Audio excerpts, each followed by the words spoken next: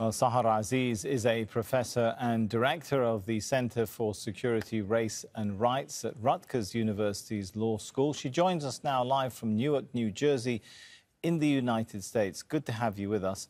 So it's not only in Israel, is it, that there have been complaints about censorship of pro-Palestinian voices?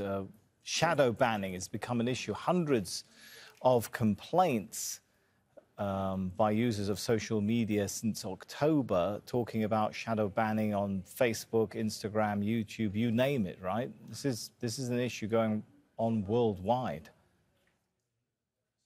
Yes, in the United States, much of the censorship against people who are seeking to defend the human rights of Palestinians or seeking to criticize the state of Israel, especially their military's actions in Gaza, alleging or describing it as either genocidal or at the very least multiple war crimes of ethnic cleansing, collective punishment, starvation, dehydration.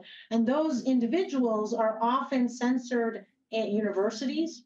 They're often fired from their workplaces, and they're often experiencing various forms of censorship even in their own private lives.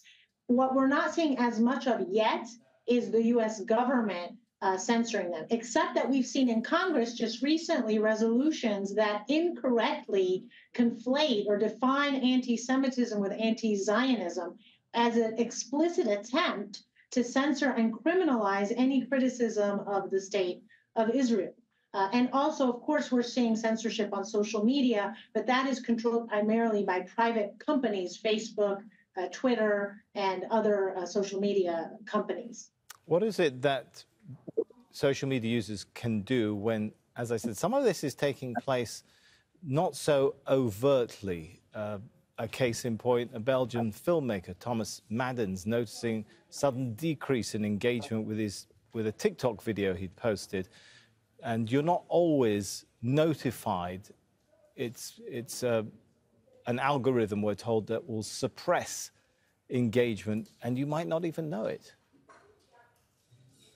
Yeah, well, I just want to emphasize that in the United States, there's two types of censorship, and the most visible, high profile, and can be even the most harmful to people's material lives, their work, their ability to be in school, and also their ability to be safe, has been in the physical real world, where students and private individuals, workers are getting doxxed, they're getting assaulted, they're being disciplined in schools, universities, and oftentimes assaulted when they protest. And in some cases, even government agencies, whether it's state, local, or federal, are trying to either stop them from protesting altogether or really restrain them.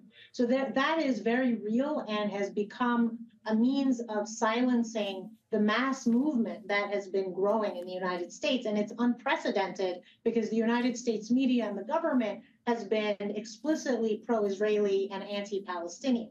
Now, when it comes to the social media, it's really based on the analytics, and it's every individual or user bears the burden of trying to determine whether their posts are actually being viewed and also whether they're being deleted. But again, there's very little legal remedy because it's a private company, it's not state action, and the First Amendment does not apply to private companies. So it's difficult to get them to stop if the public relations is actually in support of censorship of Palestinians. And I just want to note one other really important fact is most of the people who are censored are Muslims, Arabs, South Asians, Palestinians.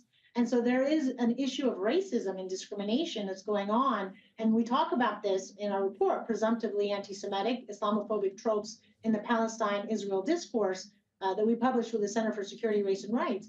And it shows very clearly that people, private companies, the government, the teachers, employers believe that they're justified in censoring Muslims, Arabs, and South Asians because they believe that they're anti-Semitic. They believe that Islam and Muslims teaches people to hate Jews, which is false. And so they want to reframe the issue from a political issue, from a dispute over land and displacement and war crimes to a religious holy war. And that is not what the vast majority of advocates for human rights in Palestine believe the issue to be.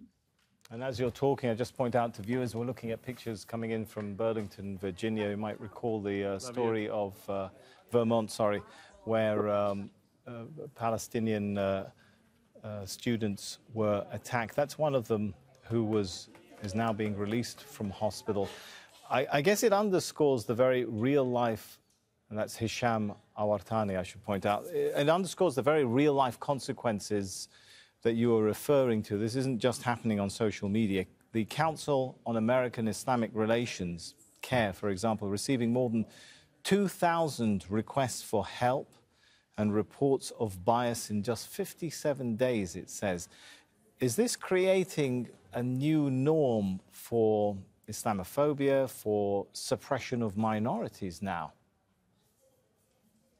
Well, it's a continuation of what we've been seeing for the last 22 years. I wrote an entire book about this, The Racial Muslim, When Racism Crushes Religious Freedom, which is how Islamophobia after 9/11 became normalized and mainstreamed.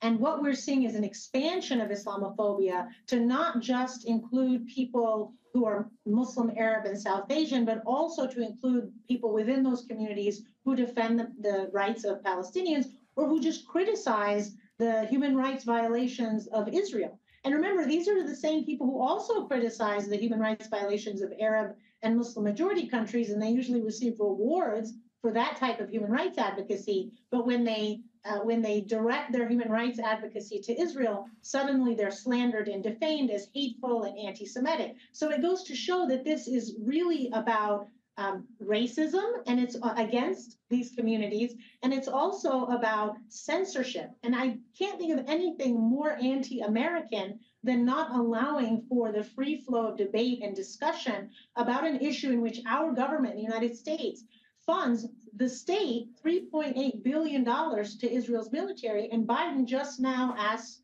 Congress for $10 billion more dollars. So this is exactly what we should be discussing and debating, both sides of the issue. But what you're seeing is the media, politicians, universities, workplaces, and social media, they only want the pro-Palestinian perspective to be expressed. All right, thanks so much for your analysis on that, Sahar Aziz.